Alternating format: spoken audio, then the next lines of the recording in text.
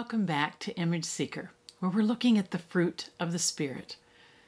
We find the verse in the Bible that talks about this in Galatians 5:22. It says, "But the fruit of the Spirit is love, joy, peace, patience, kindness, goodness, faithfulness, gentleness, self-control." The first three characteristics that we've looked at so far: love, joy, and peace. We talked about the fact that the kind of love we're to have is not a feeling, it's a response. If we only love based on our feelings and our emotions, we probably aren't going to love the way the Lord wants us to love. The kind of love that we're supposed to have is a response to our obedience to Him. Now He tells us in 1 Corinthians 13:4-8 what love really is. He says, "Love is patient. Love is kind. It does not envy. It does not boast. It is not proud. It is not rude. It is not self-seeking. It is not easily angered. It keeps no record of wrongs. Love doesn't delight in evil, but rejoices with the truth.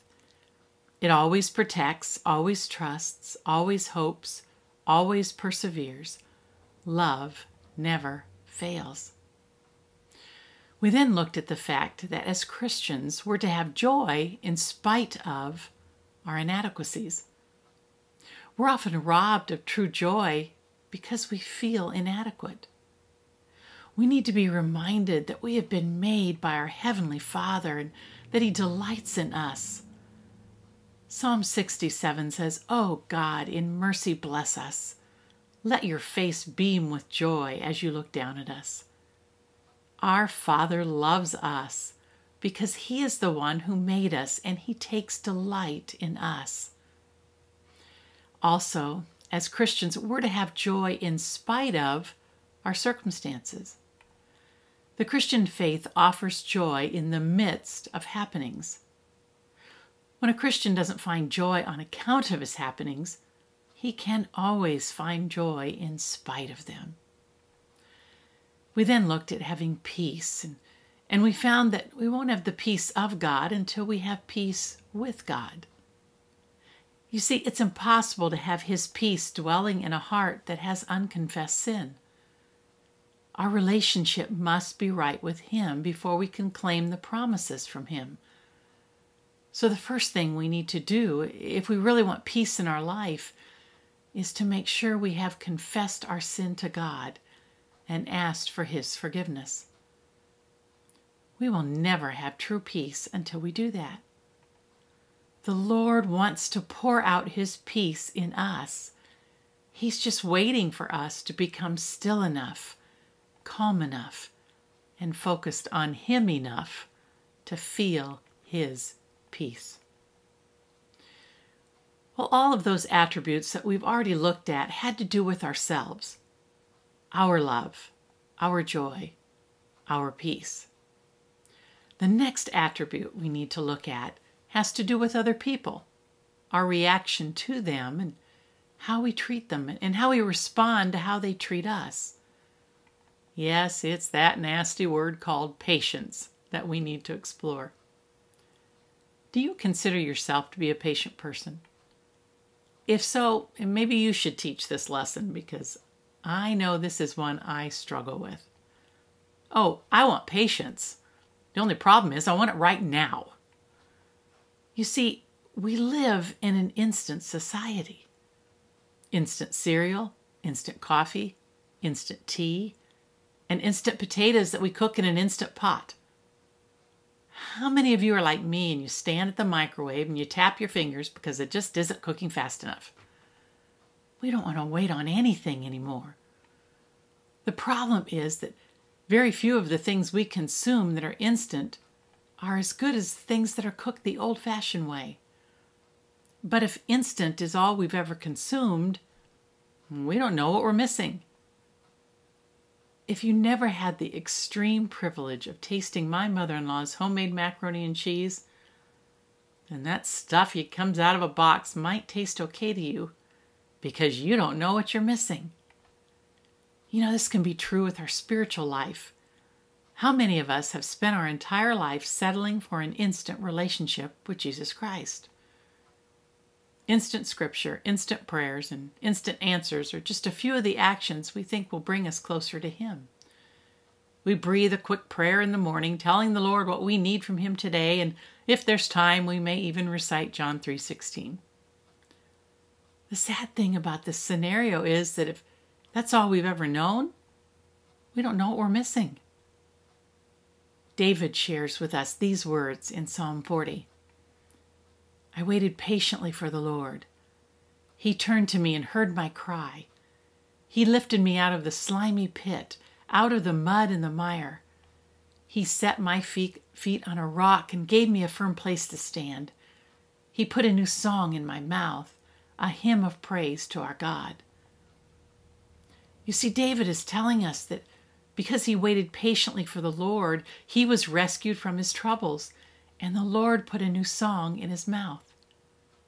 Could it be that the reason we're often so tired and burned out is because we're living an instant life?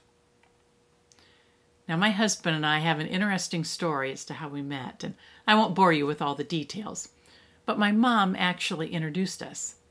She had met Dan first and was so impressed with him that she was adamant that I meet him too. So we met. We had our first date in December. We were engaged in April and married in October. So what does this story have to do with being patient? I mean, our timetable doesn't sound like we had much patience, does it? Well, you see, there's one factor I didn't mention. Dan just happens to be 6.5 years older than I am. So we always joke about the fact that when Dan thought the Lord should bring him the woman he was supposed to marry when he was 20 or 21, I was only 13 or 14. And you can get arrested for dating someone when they're that young. You see, if Dan wouldn't have been patient and wouldn't have waited for me to grow up, he wouldn't have gotten me. Now, most days I think he thinks that that was a good thing that he waited, but I'm sure there are those days that he wonders why he waited. But we just celebrated our 40th wedding anniversary, so we feel we are very blessed. You know, I wonder sometimes what is just around the corner in our life that's fantastic. But because we don't wait on the Lord for His timing, we miss out. For us to have patience, we need to realize that there is someone in control of this world and our life. We need to remember that God does work things together for good to those that love Him. Lloyd Ogilvie once wrote that a patient person knows the shortness of time and the length of eternity. You see, patience is really faith in action. Our waiting on God's timing, having faith in the fact that He is in control, will result in an answer that will bring glory and honor to Him. But waiting on God's timing isn't always on our agenda, is it? Think about it. For most of us, our lives are insane. Our schedules are crazy. We spend much of our time feeling like we're running around like chickens with our head cut off. We run here and there, and if we still have kids at home, we're running them to school or to practice, and then back home to quick throw a meal on the table, or better yet, drive through McDonald's, and everyone scarfs down their food on the way to the next appointment. And by the time our day ends, we are exhausted and cranky, and we surely don't have patience left. It's no wonder that so many people are burned out and stressed to the max. And unfortunately, we're teaching our children that this is the way we should live because everyone's doing it. Forget quality family time. It's not happening in a lot of homes today. And I'll be honest, that scares me. We are living in an instant society, and we don't have a clue how to wait patiently for anything, and especially how to wait patiently for the Lord. So who are we to be patient with? Well, Ephesians 4:2 says, "Be completely humble and gentle. Be patient, bearing with one another in love." 1 Thessalonians 5:14 reads, "And we urge you, brothers, warn those who are idle, encourage the timid, help the weak, be patient with everyone." The next time we find ourselves struggling to display patience with those around us, maybe it will help if we remember the shortness of time and the length of eternity. None of us know how long we're going to have on this earth. But if you look at the entire picture, each of us is here for just a short time. But eternity will go on forever. Our not allowing the Lord to work in His time may affect the eternal destination of those with whom you come in contact. Our reaction to everyday situations may turn someone on to Christ or turn them off.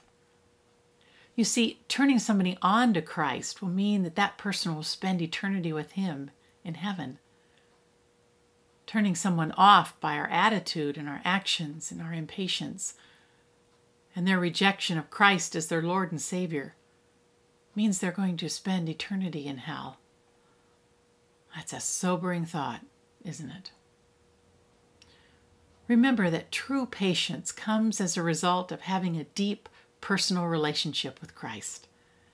We do not dare settle for instant Christianity. We have to be willing to spend time praying and studying the Bible. Patience is one of the characteristics of Christ, so the closer we become to Him, the more patient we will become. And the more patient we're going to become, the better example we're going to be to those who we come in contact with each day. There was an elderly woman who learned about patience. She and her husband had been married for more than 60 years. They had shared everything.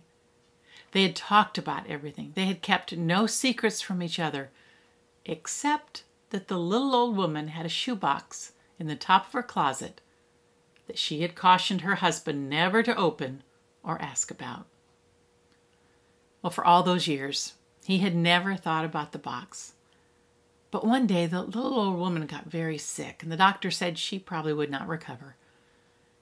In trying to sort out their affairs, the little old man took down the shoebox and took it to his wife's bedside. She agreed it was time that he should know what was in that box. When he opened it, he found 2 crocheted doilies and a stack of money totaling $25,000. He asked her about the contents. "When we were married," she said, "my grandmother told me the secret of a happy marriage was to never argue. She told me that if I ever got angry with you, I should just keep quiet and crochet a doily." Well, the little old man was so moved he had to fight back tears. Only 2 precious doilies were in that box. She had only been angry with him 2 times in all of those years of living and loving. Well, he almost burst with happiness.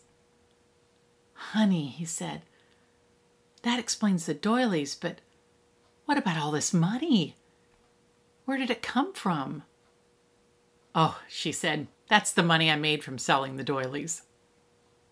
You see, that woman had learned to live patiently and to make the most of what she had been given.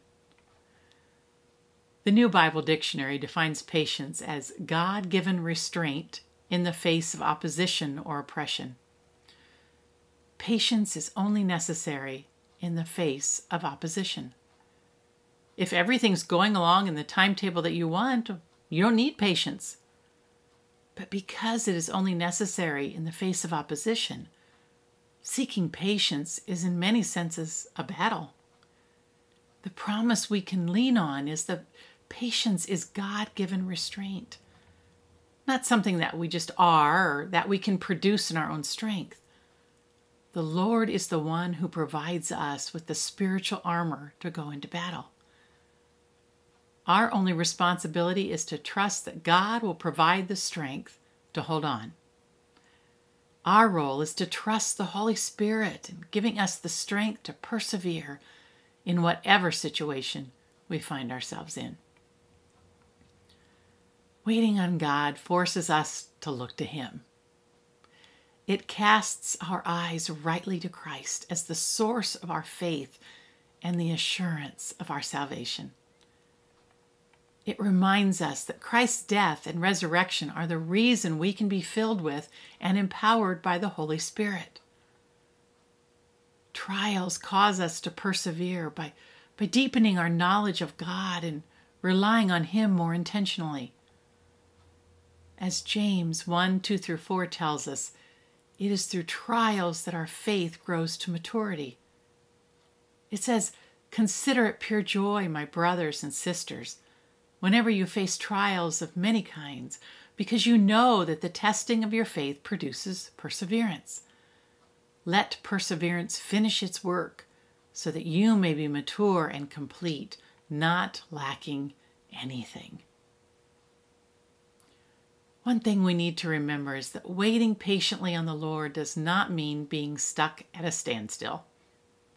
We have available to us Christ's armor, which we can put on every day. We read in Ephesians 6:10-17, a final word: "Be strong in the Lord and in His mighty power. Put on all of God's armor so that you will be able to stand firm against all the strategies of the devil. For we are not fighting against flesh and blood enemies, but against evil rulers and authorities of the unseen world, against mighty powers in this dark world, and against evil spirits in the heavenly places. Therefore, put on every piece of God's armor so you will be able to resist the enemy in the time of evil. Then, after the battle, you will still be standing firm. Stand your ground, putting on the belt of truth and the body armor of Christ's righteousness. For shoes, put on the peace that comes from the good news, so that you will be fully prepared. In addition to all of these, hold up the shield of faith to stop the fiery arrows of the devil. Put on salvation as your helmet, and take the sword of the Spirit, which is the Word of God." We might feel unable to continue to wait patiently on God, or to continue to love those who may be hard to love. But in fact, we have access to all the patience we need in Christ. We can trust the Spirit to give us the strength to bear our circumstances and enable us to use this time of waiting to grow in our relationship with Him. And we know that this will make us look more and more like our Jesus. Thanks for joining me today. Make sure and subscribe to my channel, Image Seeker, so that you won't miss our next lesson on the fruit of the Spirit. Take care, and I will see you soon.